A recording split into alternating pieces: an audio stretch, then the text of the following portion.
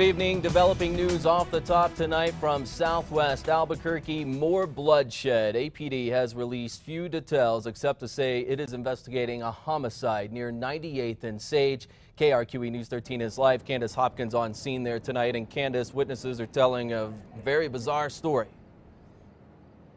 Yes, Aaron, APD says they came out to Alvera Ave around 5:30 for a shots fired call. That's when they found one person dead inside a home. But neighbors say before officers arrived, there was a lot of commotion. It was scary because especially when I go nosy to see what's going on. APD has not said how the victim died, but they do say that they do suspect there are more victims involved in this incident. They wouldn't say why they think that. But earlier, a witness says she was driving down the street when she saw a man run out of a home in handcuffs and several other people following him.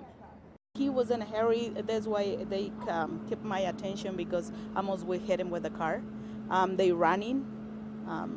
He was running. I don't know if it was a wife or it was a girlfriend, but they behind him, and the lady holding a baby on her arms.